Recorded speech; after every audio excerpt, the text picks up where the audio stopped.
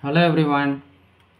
The major difference between the British colonies in India and earlier invaders was that none of the earlier invaders made any structural changes in Indian economy or drained away India's wealth as tribute. British rule in India caused the transformation of India's economy into a colonial economy. That is, the structure and operation of Indian economy were determined by the interests of the British economy.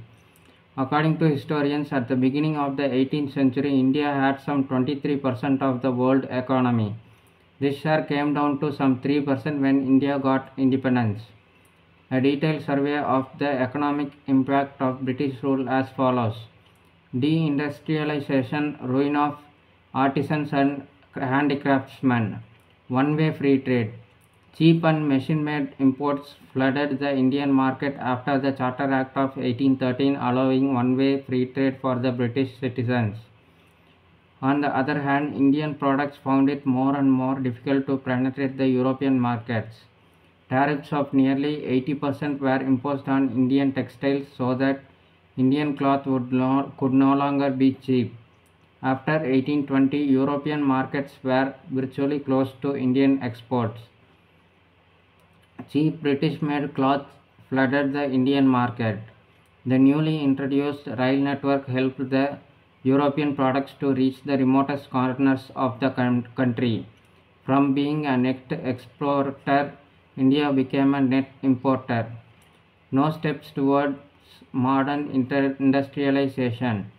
The loss of traditional livelihood was not accompanied by a process of industrialization in India as had happened in other rapidly industrializing countries of the time.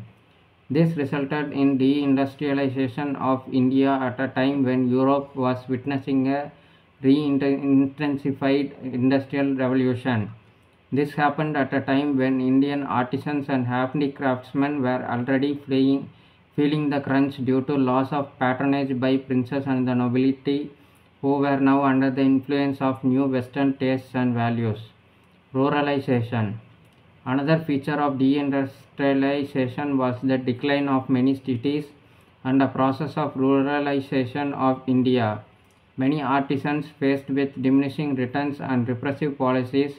In Bengal during the company's rule, artisans were paid low wages and forced to sell their products at low prices. Abandoned their professions, moved to villages and took to agriculture. This resulted in increased pressure on land. An overburdened agricultural sector was a major cause of poverty during the British rule, and this upset the village economic setup.